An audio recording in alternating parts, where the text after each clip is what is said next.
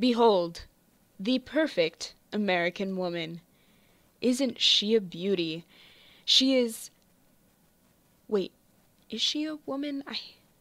I can't quite tell. Are you, are you a woman? But how do we know? Ah, much better, thank you. Behold, the perfect American woman. Isn't she a beauty? She is kind, she is polite, she is reserved. She is... yes, what is it? You're not reserved? You're not polite? Ah, I see. Thank you for coming in, but we need a woman who is polite and reserved. A real woman. Yes, that's very nice, thank you. Right, behold, the perfect American woman. Isn't she a beauty? She is kind, she is polite, she is reserved. She is the epitome of womanhood. Ever since she was a little girl, doll in hand and dress blowing in the wind, she has dreamed... Yes, is there something wrong? Are you telling me that you didn't play with dolls and wear dresses when you were a little girl? Preposterous, you played with those! What, did you think you were going to be an engineer? Ha! What a laughable concept.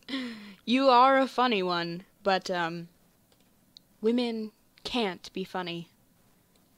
Can we get another woman, please? Thank you. Splendid. Where was I? Perfect American woman. Isn't she a beauty? Kind, polite, reserved. Check, check, check. Yes, here we are. Ever since she was a little girl, doll in hand, and dress blowing in the wind, she has dreamed... Oh, what now? What's wrong with the dress? Okay, well now, that's just indecent. What, were you not a little girl? What is that supposed to mean? What are you, then? Okay, then, let's move on. Blast it, I lost my place again. Hold on, let's see here. Transgender. So, you're a man, then? You're a woman. But a transgender woman. So, you're not really a woman, then? Yes, I can read, thank you, but I'm afraid you're just not what we're looking for. Can we get a replacement, please? Thank you for stopping by. We're going in a different direction. Okay, whew. American woman, beauty, blah, blah, blah. Oh!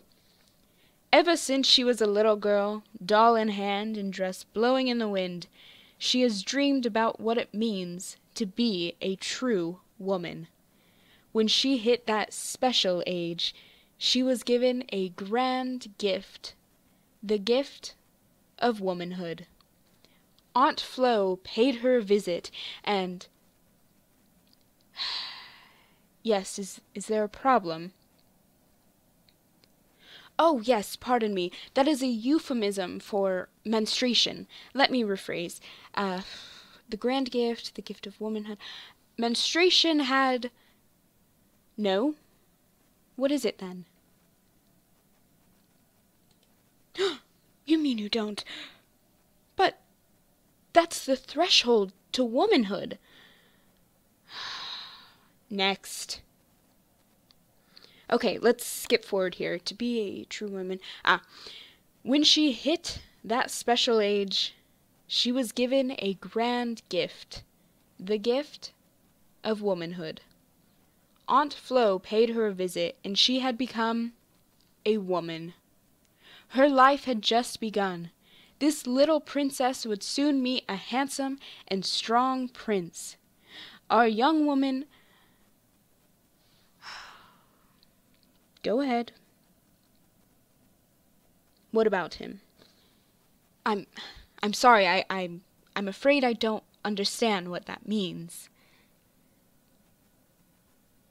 No, I'm sorry, but that's not part of the American dream for a woman. Next. Her life had just begun. This little princess would soon meet a handsome and strong prince. Our young woman would one day marry this perfect man. She would raise a family, and he would support them. Oh, of course, I wouldn't expect anything less. What? You don't want a family, is that right? I see. What kind of woman doesn't want children? You're not an American woman at all. Next. Our young woman would one day marry this perfect man. She would raise a family, and he would support them. Of course. Yes, may I help you? Yes, what's wrong with a man supporting his family? Who else is gonna do it? You? Okay, yeah. Next. No. I'm not racist, but next. No, certainly not. No. Will she work? Okay, let's start from the beginning. Behold, the perfect American woman. Isn't she a beauty? She is kind, she is polite, she is reserved. She is the epitome of womanhood. Ever since she was a little girl, doll in hand and dress blowing in the wind, she has dreamed about what it means to be a true woman. When she hit that special age, she was given a grand gift, the gift of womanhood. Aunt Flo paid her a visit, and she had become a woman. Her life had just begun. This little princess would soon meet a handsome and strong prince. Our young woman would one day marry this perfect man. She would raise a family, and he would support them. They would grow old together, watching their children be successful. Little Bobby would become an entrepreneur, and little Susie, she would one day find herself following in her mother's footsteps. She, too, would find herself a perfect husband, living out the perfect life of a perfect American woman. The end.